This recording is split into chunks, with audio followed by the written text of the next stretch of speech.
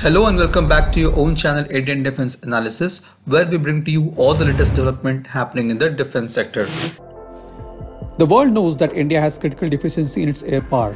This includes lack of fighter jet squadron and force multipliers such as airborne early warning system and in-flight refuellers.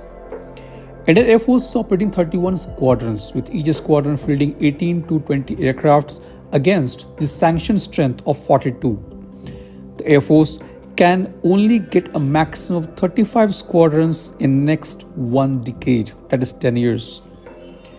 Now, in order to reach 35 squadrons by 2035, Indian Air Force is under process of inducting 83 light combat aircraft LCA Tejas Mk1A, 114 Multirole Fighter Aircraft MRFA under Buy Global category.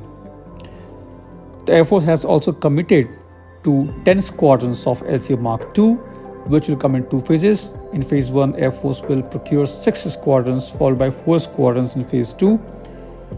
And Air Force has also committed for 2 squadrons of AMCA Mark-1 and 5 squadrons of AMCA Mark-2. The major threat for India is China. The PLA Air Force has gone from a rudimentary Air Force to the one that is catching up with US Air Force through rapid iterative development of better aircraft and distinguished capabilities. In a span of just 9 years, that is from 2012 to 2021, PLA Air Force has inducted 878 4.5th generation fighter jet, which is almost 44 squadrons. The J-20, which is touted as Chinese 5th generation fighter jet, is alleged to have copied much of its technology and design from American 5th generation fighter F-35. The aircraft conducted its maiden flight in 2011 and was commissioned in the year 2017. It is now active in all 5 theater commands across China, that is in eastern, southern, western, northern and central part of China. As per reports, China has nearly 208 J-20 in its inventory. At the same time, China also has 240 J-16 fighter jets. The aircraft derives its feature from Russian Su-27 and Su-30. China has also developed an electronic attack version of J-16 known as J-16D. China has also fielded 200 J-10C fighter jets, which are most capable single-engine fighter jet in Chinese inventory. So in summary, the PLA Air Force has more than 650 latest fighter jets, which is combination of 5th and 4.5th generation fighter jets. There has been always questions and doubt about Chinese aircraft's quality and capability. However, these fighter jets are being upgraded continuously, which is very important, with better engine and a homegrown engine, electronics and avionics and weapons. The PLA Air Force has been focused on inducting fighter jets at faster pace and upgrading them, thereby maturing the underlying technologies. They are not waiting for developing a mature technology and then inducting it. At the same time, China is also arming Pakistan with 4.5th generation fighter jet, which is J-10C and is touted as Rafale Challenger by Pakistan fanboys. The PLA Air Force is now a formidable force with a massive fleet of aircraft which has been churning out fighter jets indigenously. Indian Air Force should study how PLA Air Force has steadily built its fighter jet squadrons and force multiplier assets. No country has achieved the state of superior air power by importing fighter jets. One can always challenge the lack of matured aerospace industry in India. However, if the homegrown aerospace sector is not encouraged, it's never going to be mature. R&D is a journey and indeed a tougher one, which one has to embrace to reap its benefits, hoping that some country will transfer the technology based on which we can grow and take a giant leap in aerospace sector is simply misguiding.